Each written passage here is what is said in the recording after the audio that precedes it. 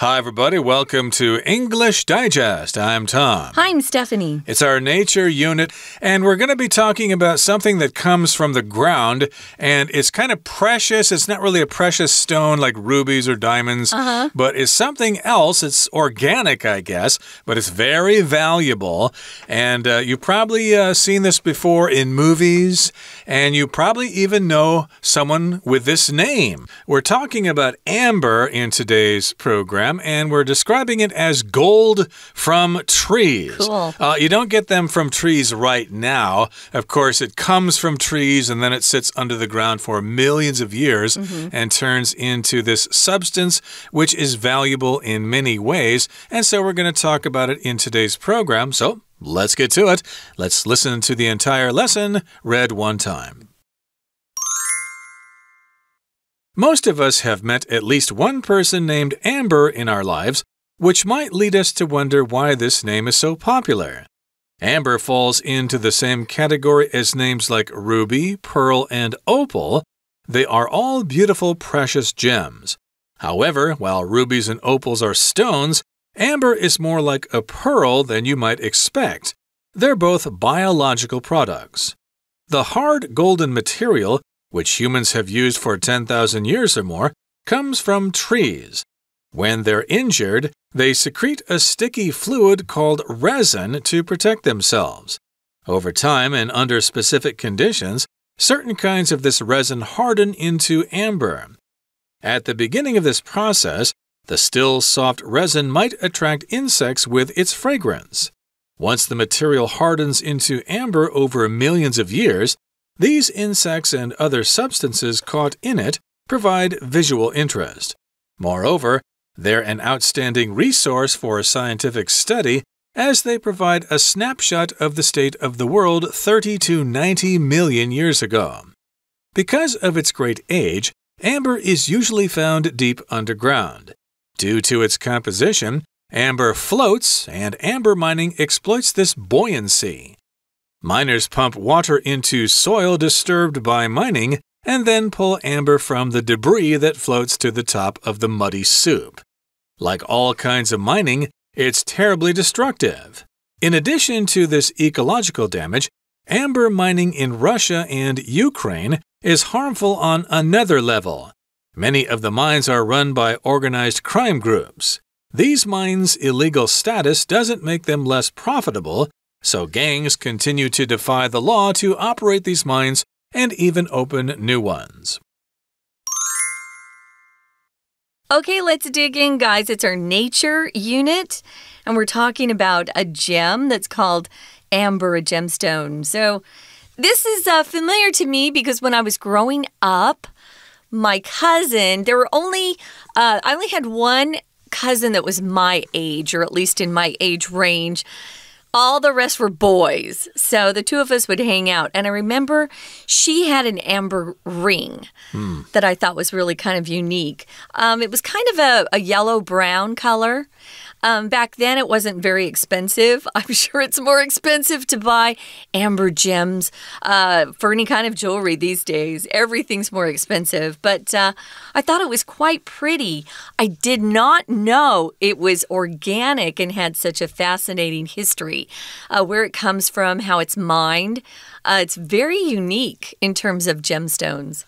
Indeed, and of course you probably have seen this before, or at least in fiction, with the movie Jurassic Park.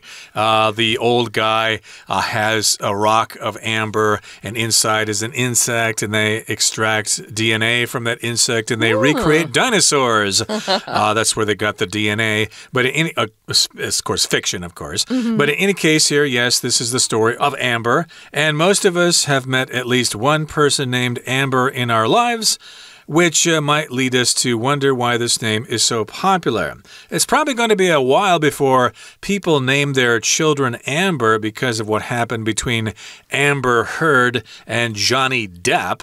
So I suppose lots of people are going to think, well, it's a nice name, but thank you, no thanks. I'm not going to name my kid after that particular woman. Well, Amber Heard was crazy. She still is.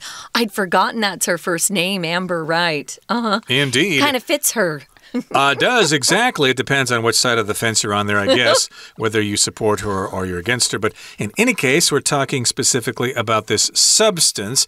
And amber falls into the same category as names like ruby, pearl, and opal. They are all beautiful, precious gems. So, yes, indeed, we do use the names of precious stones as names a lot of time. I've never heard of anybody called Diamond. Maybe you'll have a nickname. Unless it's a last name like Neil Diamond. Indeed. The singer. Something like that, or the nickname of a gangster or something like that. These particular things are beautiful, and they are precious, and they are gems. A gem, of course, is a precious stone like a diamond, a sapphire, opals, etc. Those are precious gems. They cost a lot of money, and of course, women like to wear them in their jewelry. That's right. So when you talk about categories, we're saying that these names all fall into the same category together. They have things that are similar amongst them. So if you're talking about a category, you're talking about a way to divide things up or to group things. It's kind of a class of people or things that have shared characteristics. They have things in common. So yeah, those are definitely names that you don't hear so much anymore, except amber. Amber has continued to be popular, Tom. Even though ruby, pearl, and opal, for the most part, I would say those are names from the 1800s to early 1900s. Like you were saying grandma, great-grandma. I think we had an opal in my family. Yeah, but the amber gemstone is quite precious and beautiful. The one that my cousin had, because amber comes in different colors, she had the one that's pretty commonplace, the one you see the most of, which is the yellow-brown mixture together. And sometimes it actually looked a little orange to me.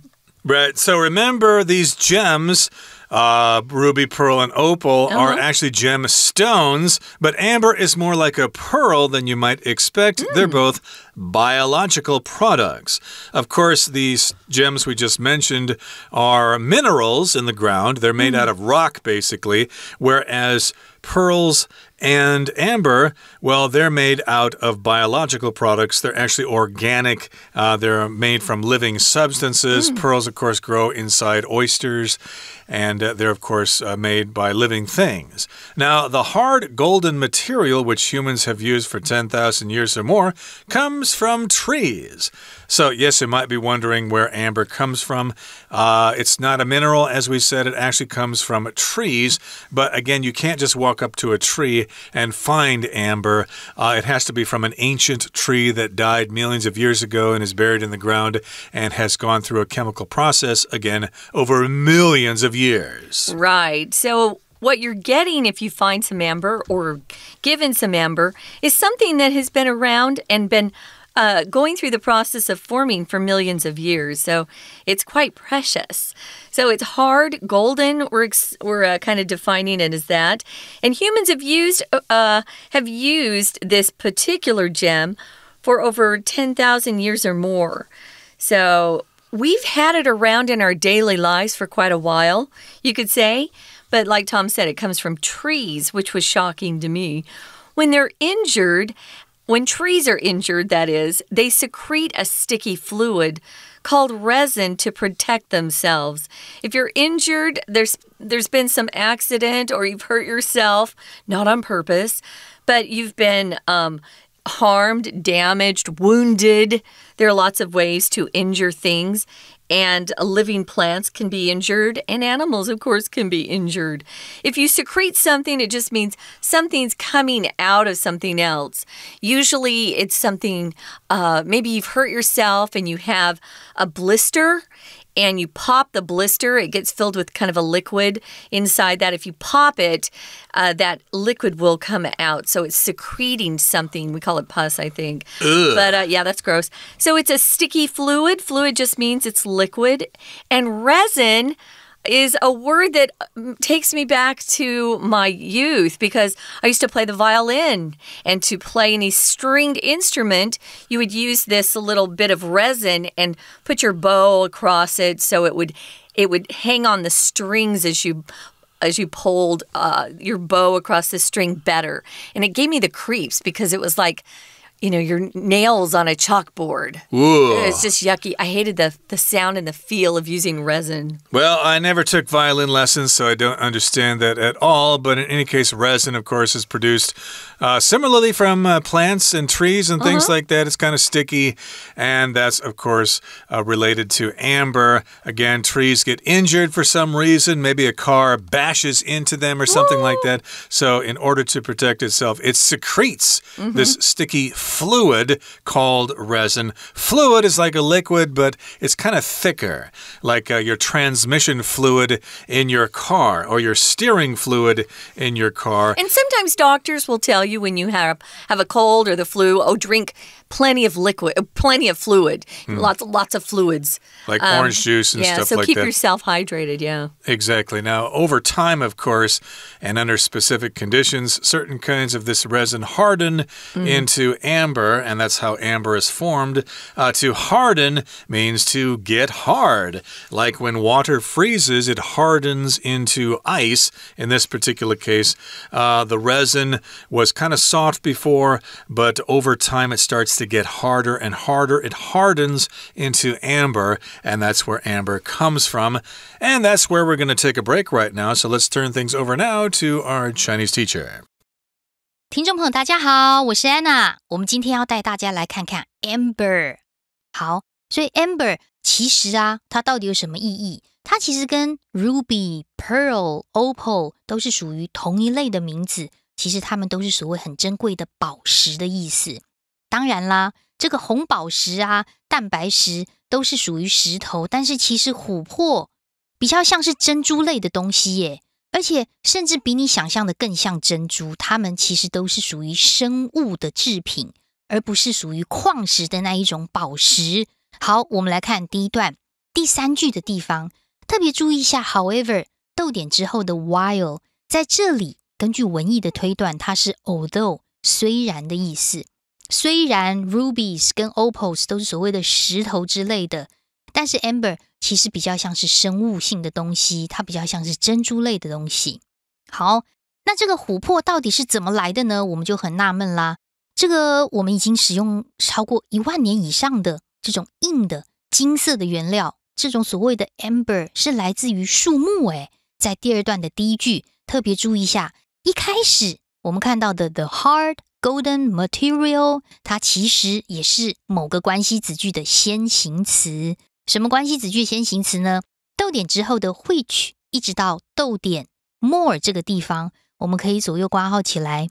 假设你把 which 到 more 这边都遮掉，你会发现句子很简单，它其实讲的就是这个硬金黄色的物质其实就来自于树木。可是这个 material 我们都知道，我们要谈的是 amber， 所以就打个逗点，再补充说明一下，不用限定是哪一种 material， 这个东西which我们已经使用了超过10000年。当然在关系子句当中，我们看到超过10000年的时候，这个动词就会用现在完成式 have used。 那到底这个树木跟琥珀之间有什么关系呢？其实树木受损的时候，它们就会分泌一种称为树脂的黏黏的粘性液体，去保护树木自己。所以在第2句话当中，我们就看到关键了。这个关键的东西呢，就是所谓的树脂这种粘液，怎么说？它叫做 resin， R-E-S-I-N。 至少我们要知道这个关键的关键物质。那不过呢，树木如果产生出 resin 树脂这种东西，随着一段时间之后，当然要有一些特定的条件啦，这类型的树脂就会硬化成为所谓的琥珀。 We're going to take a quick break. Stay tuned. We'll be right back.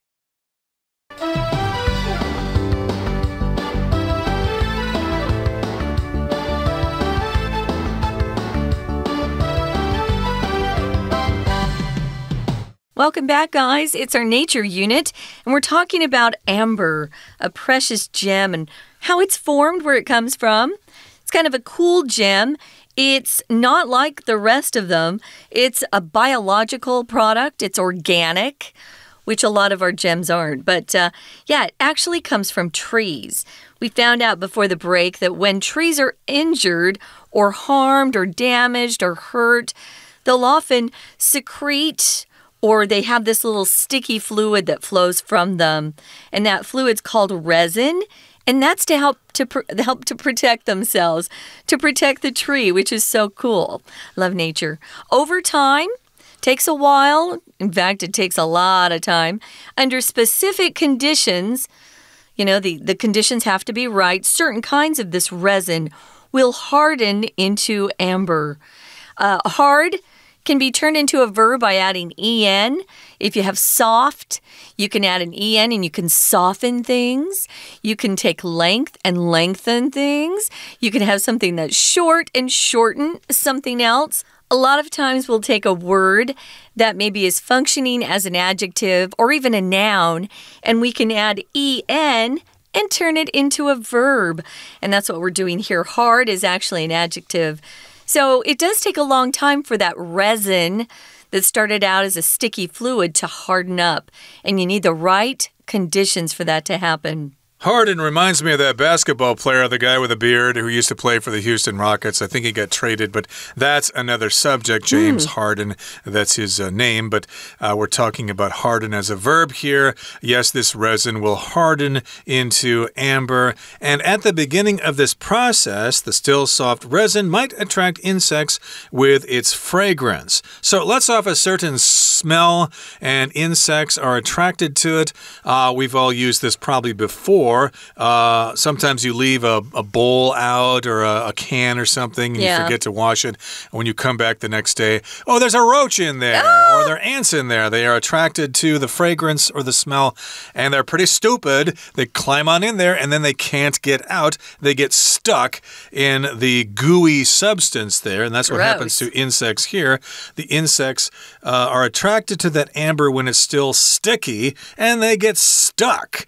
And once the material hardens into amber over millions of years, these insects and other substances caught in it provide visual interest. So indeed, this does happen sometimes. You find amber and you look at it and you go, wow, I see little specks of dust in there, or even the body of an insect. How the heck did that get in there? Yeah, that's really fun. So this is part of the magic of how amber is formed. So you could see some little bugs, insects that have been, encased in what that is the hardened resin. And they can't get away, so they have to live the rest of their lives. I guess they're already dead. In that piece of resin that keeps hardening over time. So once it hardens, these insects, they're caught. And, other things are caught in it too, and they provide visual interest. I've always thought that amber was interesting because it's not just this clear color. It's got other flavors in it. And it does look like it has other colors running through it. I never thought, though, that it was insects that had been stuck in there and hardened over millions of years. I'm going to look more closely next time. Visual is one of our vocabulary words. It just means something that you can see with your eyes. So it does provide a lot of visual interest and makes that gem even more beautiful. And the noun is vision. Of course, sometimes you go to see an eye doctor to have your vision checked or to have your eyes checked. And, of course, we've got some substances that provide visual interest. Yes, there might be some dust particles that got stuck in there, and they could tell us what the composition of the atmosphere was millions of years ago. Or, better yet, it can tell us about insect life a long time ago. Moreover, or in addition, they're an outstanding resource for a scientific study as they provide a snapshot of the state of the world 30 to 90 million years ago, which is basically what I just said. A snapshot is kind of like a quick look at something. Usually it refers to a photograph that someone took, a casual photograph of your friends at a party or something like that. Oftentimes this is shortened to snap. I took some snaps at the Halloween party, for example. Some snaps, yeah, some snapshots, some snaps. Yeah, some pics, some photos. So they provide a quick look, kind of a look back, I could say here, at the state of the world 30 to 90 million years ago. So it's probably something that scientists like to get their hands on.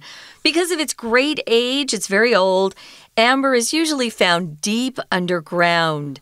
Oh, so it takes some work to get it out. Due to its composition, what is in it, what it's made of, that's its composition. Amber floats. See, to me, the amber looks like it's very heavy. I'm surprised. I've never tried to have put it in water to see if it floats. Amber mining exploits this buoyancy or takes advantage of the fact that it floats. Buoyancy just means something that's very light. Something that can float, basically. And you could also describe somebody who's in a really good mood and very happy as being very buoyant.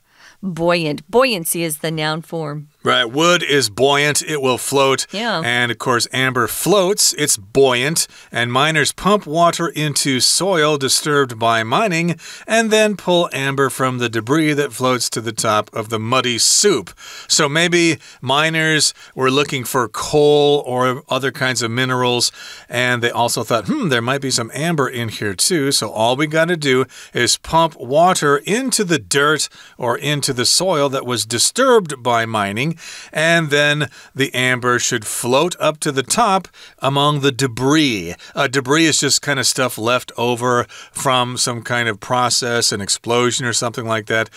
If, for example, a boat sinks, or I should say maybe a plane crashes in the ocean, they'll go out and look for debris, things floating in the ocean from the crash there. And yes, they're looking for things that are floating at the top of this muddy soup. Again, it's going to be mud mixed with water, so it's going to be like this gray soup-like substance. Ew. And this is like all kinds of mining, and like all kinds of mining, it's terribly destructive. Yeah. So I guess when they do that to the ground, it can cause damage to the environment. Yes. So in addition to this ecological damage, so we've told you about the damage. Now we're going to talk about something else on top of that. Amber mining in Russia and Ukraine is harmful on another level. Many of the mines are run by organized crime groups, which, of course, here we call 黑社会. So, yeah, they're not the good guys. Ecological is also a vocabulary word. It just means having to do with the ecology of the world. You know, it's the branch of biology that actually deals with the organisms that we have on this earth. We're part of that cycle of life and how they interact and interrelate. So, yeah, it does cause some ecological damage. And it's also owned and mined by bad guys. The black hats, we call them. Yep, organized crime groups, the mafia, etc. And that sort of happens, I think, in Africa with diamond mines. You've probably heard of that before. And these mines' illegal status doesn't make them less profitable, so gangs continue to defy the law to operate these mines and even open new ones. So here we've got status. Some people say status. Both are correct. I go with status. I do too, yeah. That just means the condition of something, the current state of affairs regarding something.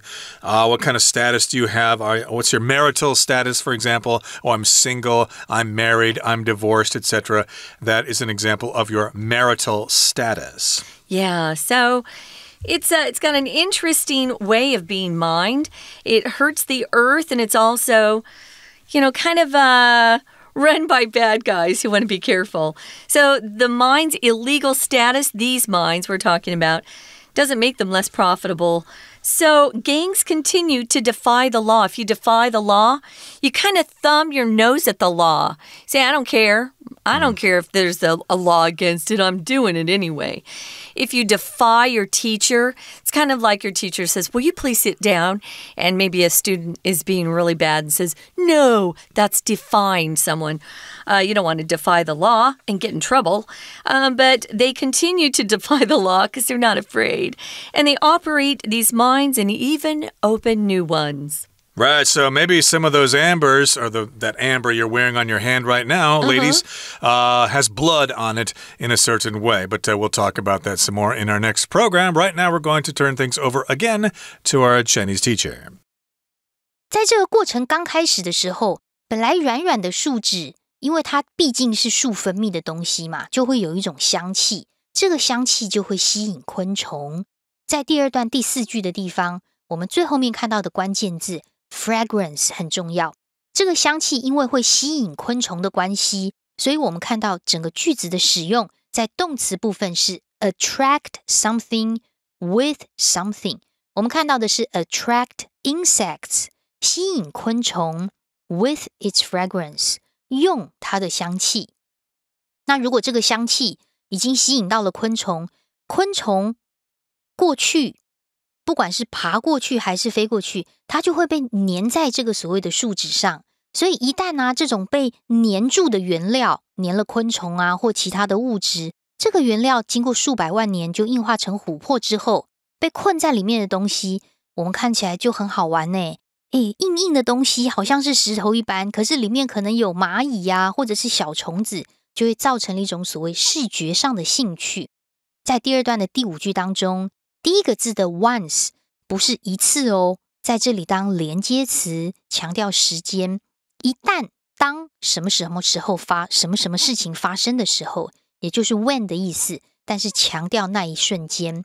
所以呢，一旦原料经过数百万年硬化成为琥珀之后，那个所谓的视觉上的所谓的兴趣，其实在逗点之后的这个子句也有一个简化的关系子句，先行词就是逗点之后的 these insects and other substances， 简化的关系子句只有3个字，就是后面的 caught in it， 省略的是冠带 that 跟 be 动词 are。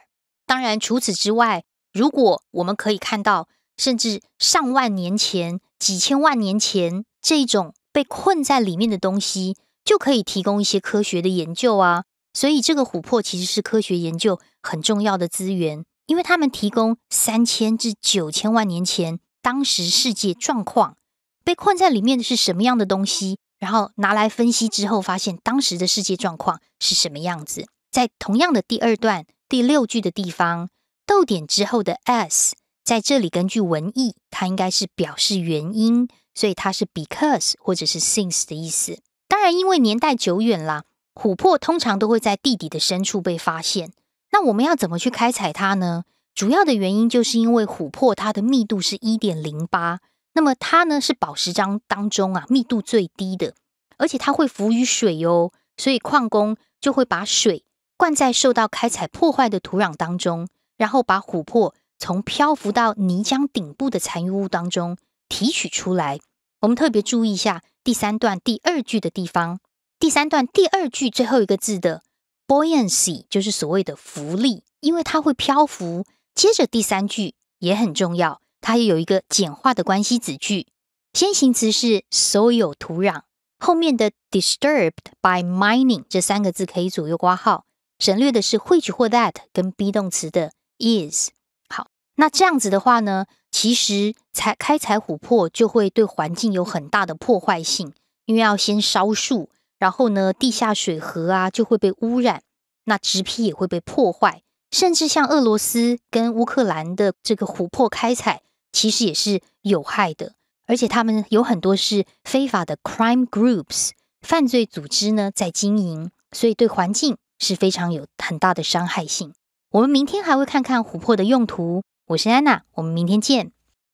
That's it for today, guys. We've got another day to talk about gold from trees, the story of Amber. We hope you'll join us then. For English Digest, I'm Stephanie. I'm Tom. Goodbye. Bye.